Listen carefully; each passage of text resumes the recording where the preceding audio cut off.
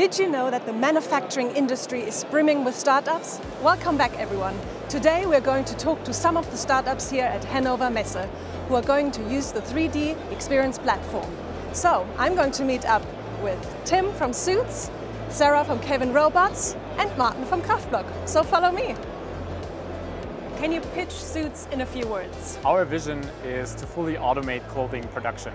And to do that, we have built a software with which we can make the handling of textiles or other limb materials easy for robots. Kevin is our laboratory robot. So we created a mobile robot that is going to work in a laboratory. So he's transporting plates in this format. It's a standard format for laboratories worldwide. And he's transporting them just from place 1 to B. KRAFTBLOCK is a multifunctional high-temperature energy storage system.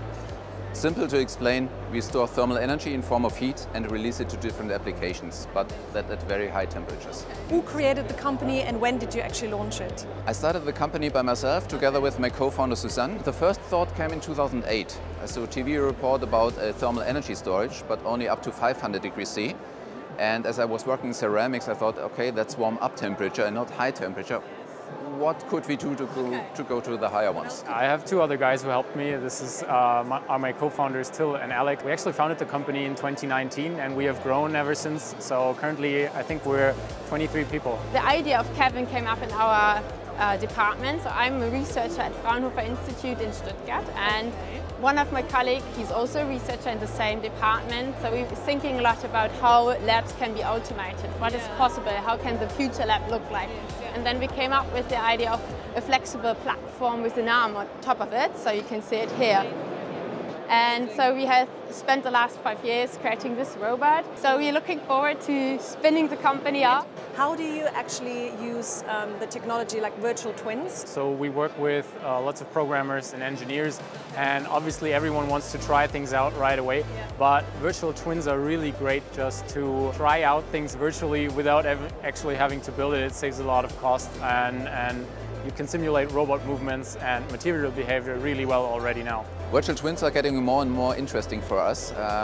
Means we have to standardize the system to use it even better as it is today. In the moment there are a lot of different projects, so the storage is the same, but the infrastructure is very different.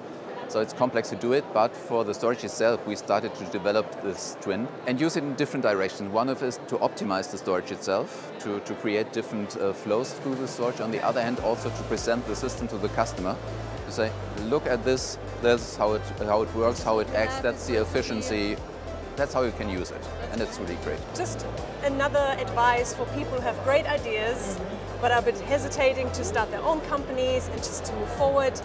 Any words, any advice from you? I think if you have a good idea and some people believe in it, I think that's probably very important. The idea is always the core of it, but you have to look at the market.